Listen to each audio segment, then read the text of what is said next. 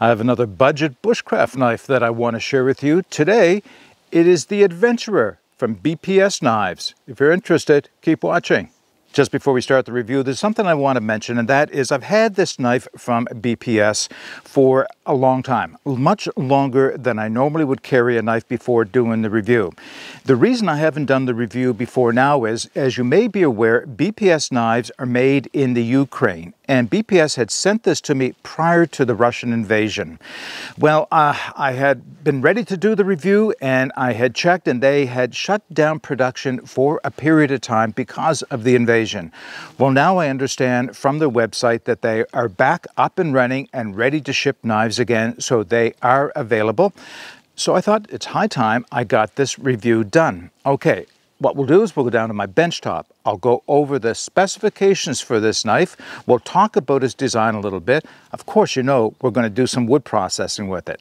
All right, let's get started by going over some of the features and the design for the BPS Adventurer. So to begin, it is a full tang construction. The tang does extend right through to the end. It doesn't protrude past the end, but it does come to the end right there. It is a Scandi ground blade all along there, and it appears to have a micro bevel, but on close inspection, I think what they did is they just polished the edge a little bit. Now, whether that gives it a little bit of a convex or micro bevel on it, it really doesn't make any difference. Functionally, it is every bit of a Scandi grind to it, and it is razor sharp. Yes, I know, razor sharp. It's becoming an overused expression for what should be the standard for knives that are shipped to us now. Not just functionally sharp or safely sharp, but razor sharp. And this one definitely is. As is the 90-degree spine on back. As you'll see, it'll throw sparks quite readily from a ferrocerium rod. Actually, the back is a little sticky. I was just using it for scraping down some fat wood to start a fire, so it'll do that as well. It has a walnut handle that is finished in a linseed oil, or as the company refers to it as Danish oil. It does come with a full leather sheath with dangler. I'll show you that a little bit more in a moment. And yeah, as I mentioned in the opening, it is made in the Ukraine. Okay, quickly let's have a look at the sheath and we'll put it aside. Do you know, for the cost of these knives, you can pay more than that just to get a good quality leather sheath. So when this sheath first arrived, I looked at it and said, yes, functional. And then I looked at it a little closer and said, you know what, that's more than functional. That's well done. It has a full welt that has been rounded off quite nicely. It is fully stitched all the way along the edge. It has a rivet at the top to prevent it from coming apart. It has a belt loop on the back that is riveted and at top and bottom, and a dangler that is also riveted. Now, it's not especially wide, the belt loop or the dangler, but functionally I only use the dangler anyway, and it is, and actually it's a little longer than some danglers, and it is exactly where I like to wear it. So it's nicely finished. I'm not sure what they put on the outside, but I have been putting a little bit of snow seal on it over the last few months just to maintain its waterproofness and its shine a little bit. Does come with a ferrocerium rod in a little holder. I did add the piece of bungee cord, shock cord here to keep it in, and that ferrocerium rod does have a walnut handle as well. So more than functional, very nice looking. I think the price alone justifies the sheath, or the sheath justifies the price alone. All right, let's get back to the knife. So as I mentioned, this is the model Adventurer from BPS Knives. They have a number of models, and some of them look very similar to some other bushcraft knives out there. Well, there's only so many different models under the sun, but this one is quite unique. I don't think I've seen anything else quite like this on the market. So the overall length for this knife, tip to pommel, is 10 inches or 255 millimeters. The blade length is 5.3 inches or 135 millimeters. The handle length then would be 4.7 inches or 120 millimeters. And the blade width or height right here is 1.2 inches or 30 millimeters. The blade thickness is 0.11 of an inch or 2.8 millimeters. It is made in 1066 high carbon steel, and it is rated to be hardened to 56, 57 on the HRC scale. So the weight of the knife by itself without the sheath comes in at 5.7 ounces or 160 grams. With the sheath, the combination and the ferro rod, 10.2 ounces or 290 grams. So let's just talk about a few things that stand out to me about the knife itself, and then I'll give you some close-ups.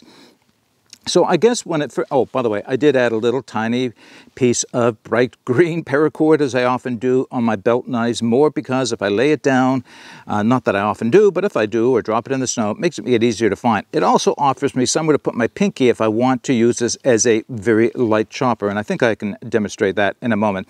And the handle is attached with Allen screws, or are they Torx? I did have this off. No, they're Allen. So there are Allen screws on both sides, and so you can remove the handles or the scales for maintenance if you want. I'll be removing them afterwards for another reason that I'll mention in a few minutes' time. So as I mentioned, 1066 high carbon steel. You know, that seems to be a little bit on the lower end of the high carbon steels compared to what we have seen in the market of recent. You know, most knives in the carbon steel are using 1095 or 5160 or 80CR V2. There's a number of them out there that are being used. And I wondered if this would be of a quality to match the knife itself, or are they just being, frankly, were they being cheap by using a less expensive steel? Well, the more I looked into 1066, what I discovered is it is actually quite similar in makeup to 5160 spring steel. And I have a knife in 5160 spring steel that I would bet my life on. And it has taken a real beating, kept a tremendous edge. I've put it into some wood that I should never have attempted to and had it bend at quite an angle, only to spring back fully into shape. Being a carbon steel, you do have to maintain them more than you would a stainless steel knife to prevent them from rusting. But other than that, there is absolutely no reason to turn your nose up at 1066 steel. Now, the other thing that might come as a bit of a surprise or a bit of a question mark in your mind is it's got a 5.3-inch blade. Doesn't that qualify somewhere closer to a camp knife or survival knife? And yeah, I guess it could, and I guess this knife would serve in both of those functions. That's a little longer than what I prefer for a personal belt knife, but I haven't found this to be so long that it's been a nuisance or cumbersome at all to use.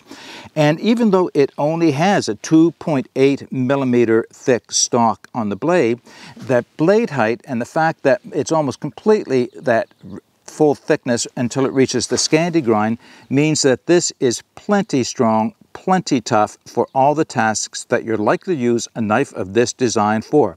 I have no hesitation to baton through a reasonable sized piece of wood, and yeah, I haven't found it to be a problem. In fact, I like the light weight that this knife provides. It just seems to be easier to carry, easier to manage in my hands when I'm doing carving tasks. And you know, you start to appreciate after having carried heavy knives that when you start using lighter weight knives, you probably don't want to go back to the heavyweight knives unless you have a specific reason. So let me just give you a few close-ups of the knife, and then we'll get on to doing some demonstrations. So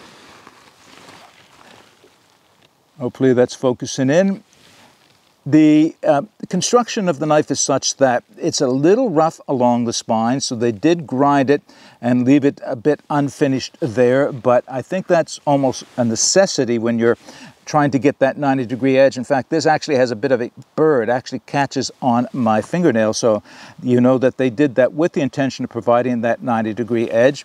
However, it does carry on down the back of the handles as well, so it's a little bit unfinished looking there, but everything matches up. There is no displacement of the scales. Everything matches perfectly, so they took the time to do that, and it gives it a nice finish. There's a nice size sharpening choil right here.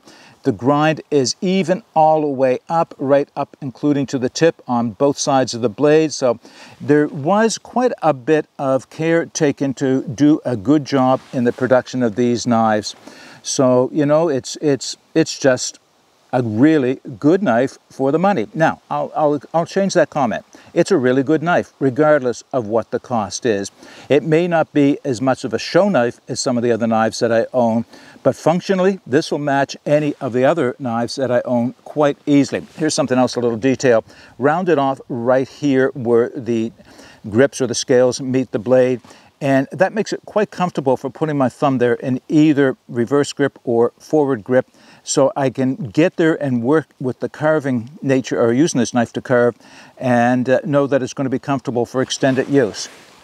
One thing I do want to say right now before we get into the demonstrations is I had said that I'm likely going to be taking these scales off at some point after this review, and the reason is that I will probably be putting some liners inside under the scales, and the only reason I'm doing that is to gain some extra width here, because of course I have XL to double XL hands, and I find this knife just a little bit thin, both thin in this direction and also in this direction. Plenty long enough. In fact, I've got some pommel protruding from the back of my hand, so it is plenty long enough. So I'll see whether or not putting some liners in this will give me just a little bit more girth on the knife, making it a little bit more comfortable for me to hold on to for extended periods of time. 99% of the people are not going to have an issue with that, but for me, it's just a little bit that if I can do it, and that's one of the nice things about this knife. It being a budget knife, not something that you broke the bank to purchase, you don't feel bad about doing modifications to it just to make those slight improvements, those slight personalizations to the knife. All right, let's get to doing some demonstrations with it. All right, so I cut myself a piece of wood out of my wood pile. This is Eastern White Pine. It's about 14 inches long. It is about 2.5 inches in diameter. Quite dry. I think this will work for the demonstration that I can do with it. So what I'll do is I'll baton it down into 4 quarters. I'll take one of those quarters for doing some feather sticking. I'll use one of the other pieces for doing some notching demonstrations. And I think the final test that we'll do with this is a bit of ferrocerium work. Okay, so just a comment on batoning before we get started. This is as big a piece of wood that I'd likely baton with a belt knife. And not that this BPS Adventurer couldn't handle something bigger. I think it could quite easily. It's more because once I get bigger than this, that's when I reach for another tool, like an axe, a hatchet, or one of my large knives. But this is well within the wheelhouse of what it can be, or the size of wood that it can be batoned with. I think I'm still in frame. Not a lot in frame, but enough. Get back a little bit.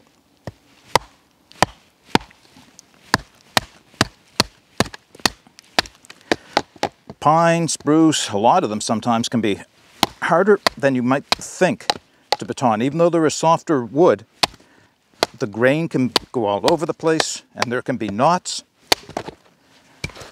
But eventually it does split. It looks pretty good. Take this piece.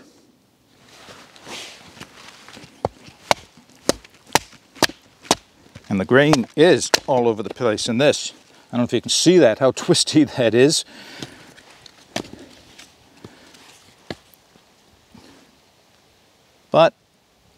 And we think we can still make this work.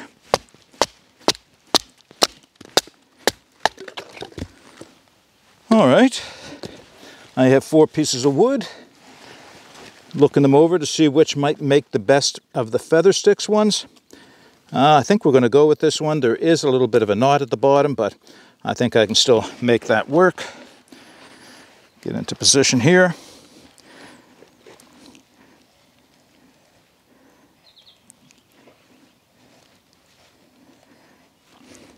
Trying to work with the grain and the edge of the knife. Just going to take my time so I can establish a few curls that won't fall off.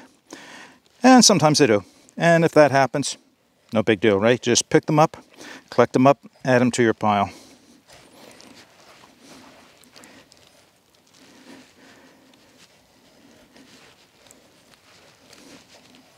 I seem to be losing almost as many as I'm keeping here today for some reason. That's all right.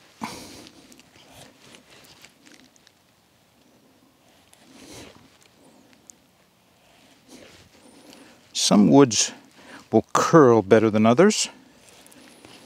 This is gliding through the wood, but I'm not getting the curls.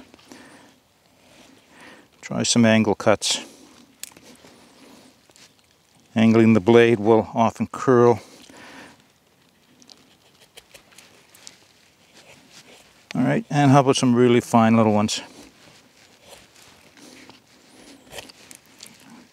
Well, I wouldn't call this my best demonstration of feather sticking, but feathers nonetheless. I think I'll do another one and show that as well, which one of these is going to be. All right, let's work with this guy.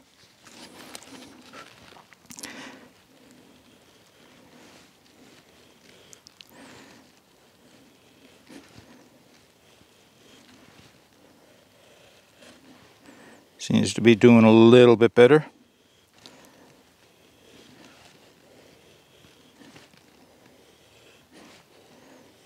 Yeah, now we're getting some curls, proper curls.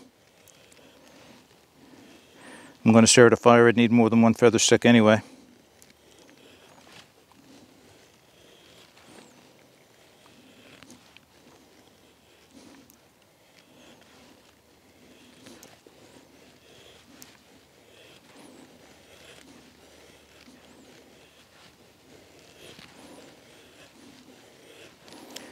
What I would say now as I do this is that Scandi grind and that a little bit of a polished edge is making this so incredibly easy to slide through this wood.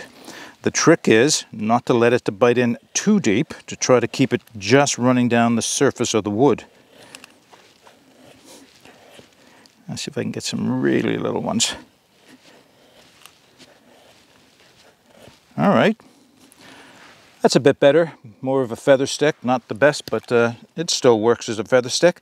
Let's see if I can do a little bit of notching. All right, so what I'm discovering is this piece of pine is a little wetter under the bark than I thought it was when I first picked it up.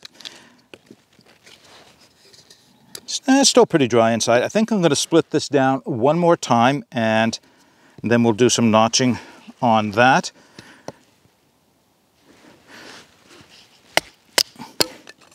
Yeah, old wood. All right, let's try it this direction.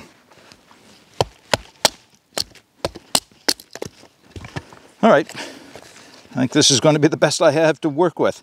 So, notches, the simple L7. If you were going to make a tent stake, you're going to look for an L7 and a point on the other end. This is not going to be a tent stake. Let's see if I can do a little bit better job of splitting that out, because this is not the best wood to be demonstrating with. All right, that's a bit better. Yeah, that'll work a little bit better. Very good. Okay, so what are we going to do? Let's start with the point, and we'll put the point on this end so I can just work it down like this.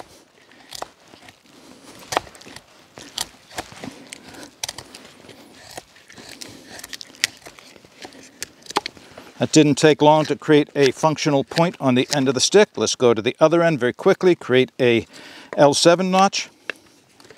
So, two ways of doing this. One would be just to do it with hand pressure, and the other one would be to do it with the baton, just to work in the stop cut.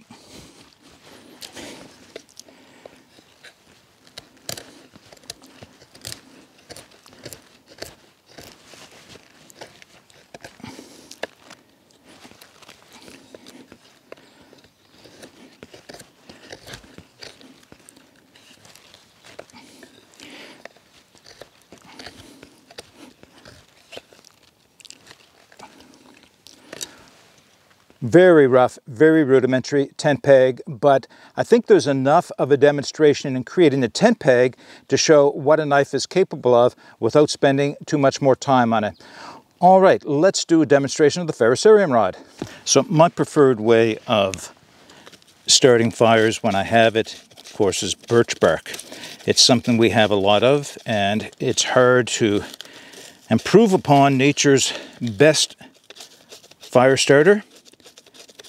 I'll feather stick and spark the smallest feathers, but only when I need to. If I have birch bark or fat wood, those are the ones that I will go to first. Ferro rod. See if I can get a clean spot. Yeah, I'd say that'll work. And that's how you use this knife with a ferrocerium rod to its best effect. All right, let's close up with a few comments. All right, the BPS Adventurer, made in the Ukraine. A few closing comments. And I had said in one of the earlier segments that this is not just a great knife for the money, this is a great knife overall, regardless of the price. Now, true, it doesn't have the refinements of a custom knife or some of their higher-end production knives, but there is absolutely nothing that I could see about this knife that would deter me from purchasing it, other than, for me personally, just the grip size, and that is about all. Yeah, you know, I don't think I could recommend this knife enough as far as maybe your first real true bushcraft knife, or maybe your one and only that you purchase. This is definitely the best bang for the buck on the market today. And I had mentioned the 1066 high carbon steel and my initial concerns around the edge. Well, batoning wood like pine may not seem very hard, but there are knots in it, and batoning hardwood, you know, yes, I have run this down ceramics when I get it home, and then I run it across a strop. Nothing. Just perfection all the way along its edge. I have not had any issues with the steel on this at all. I would not hesitate to recommend this to anybody. Okay. Sounds like I gave it a glowing report, and I think maybe I did. I'll find something about a knife that I think could be improved upon, and I guess the only thing I could find about this knife I'd like to see a little bit better, and it's not for everybody, it's just for me, again, is the grip. But I think most of the people who purchase this knife are going to find it plenty big in the hand, and a good size overall camp knife, survival knife, but in my opinion, an ideal bushcraft knife. Oh, one thing I failed to mention about it is, because of the thin stock of this, it is still reasonably thin enough to do food prep with. I have used it for cutting meat, and normally a scanty grind, especially the thicker stock blades, don't do a very good job. They kind of crush things rather than slice them.